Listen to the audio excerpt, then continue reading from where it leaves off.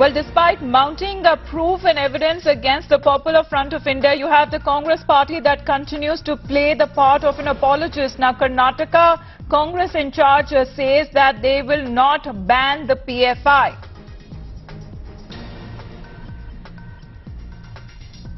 And that is Venugopal, the Congress Karnataka Incharge, says that there is no question of banning the PFI. Let me bring in Deepak on this. Deepak, now this is big as far as that actually comes to light. What exactly the Congress High Command is thinking when you have thoughts on the PFI and the so-called partnership that they were talking about before the Karnataka Assembly elections take place.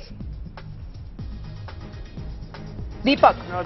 Yes, please go ahead. This somewhere does establish a soft corner, doesn't it, that the Congress has for the PFI and its political outfit, the FCCI. Now, as we have been talking about, PFI has been considered largely as a byproduct of a banned radical outfit, the SIMI. And today, the PFI has a political wing, the SCPI, and there have been talks of an alliance with the Congress in the upcoming polls. And now when the state in charge of the Congress himself comes out and says that he's not going to consider banning the PFI, it just shows the intent of the Congress government is clearly not to control elements which could be a threat to the society, especially when you have topmost investigative agencies like the NIA, which files a charge sheet and calls several acts where people of the PFI are involved as acts of terror. Now, yes, despite all of this evidence being there, not just in the state of Karnataka and other parts of the country as well, it's quite surprising here that the state in charge makes such an outrageous statement. Absolutely. Deepak, stay on with us. Executive Editor Vivek Narayan